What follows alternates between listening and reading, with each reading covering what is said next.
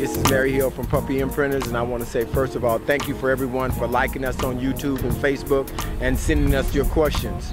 Today's question is coming from one of our viewers, Nelson Cordero.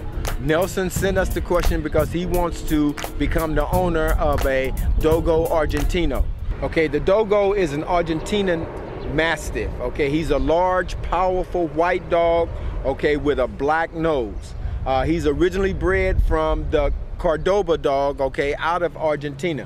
The Cordoba dog is a very strong, powerful, and aggressive dog. The Dogos can be of the same nature because they basically come out of that same line. These dogs at a very early age, they need a lot of socialization, they need a lot of obedience, and most of all, they need to be in the hands of a person who's a very authoritative type of individual.